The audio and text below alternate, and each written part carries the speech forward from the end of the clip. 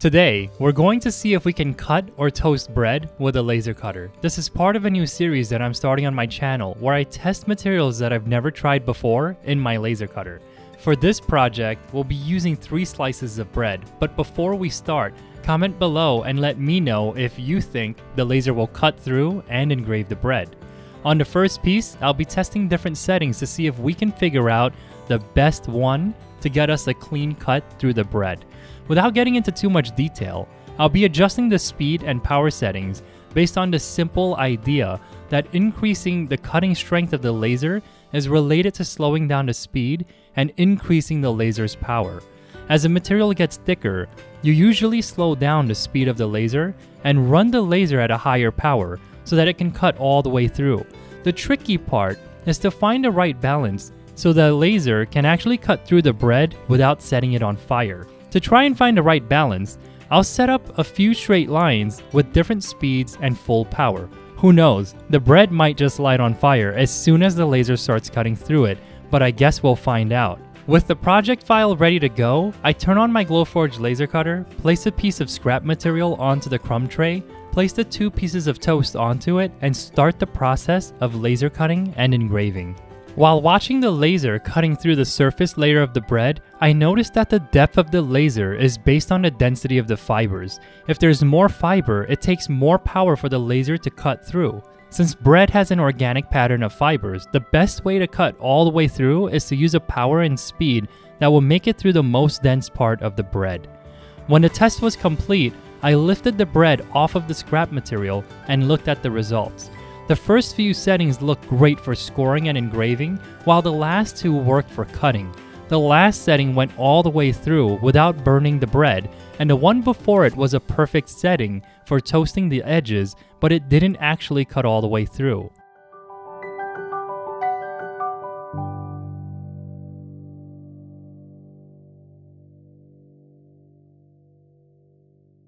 On the second piece, I'll be engraving an image onto the surface of the slice of bread.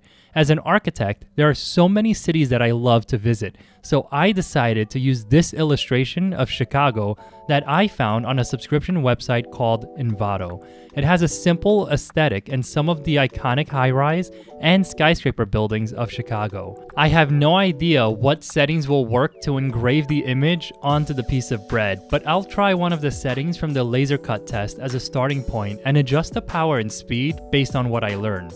For this test, I'll start with the 3rd cut setting that I use and repeat it again with the 1st and lightest cut setting. I also added a random outline around the graphic for the laser to cut out. With the file set up and ready to go, I start the process of engraving. I realized that the graphic had a lot of lines that were close together, so the slower speed setting led to the laser engraving deeper than I originally thought. If the lines were further apart, it would have captured the details of the building, like the windows and the materials, a lot better.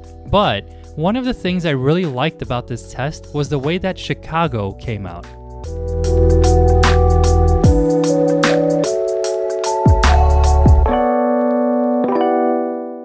Seeing the different ways that the buildings came out based on how much detail was in the building made me think about minimum tolerances for using bread as a material for laser cut projects. I wouldn't try to engrave lines closer than 1/16 of an inch unless the goal is to toast the bread and create a silhouette of something. Anything larger than 1/16 of an inch will show a lot better, like the building with the diamond pattern exterior. For the second test, I used the faster speed setting to see if I would get more details of the buildings with lines spaced closer together.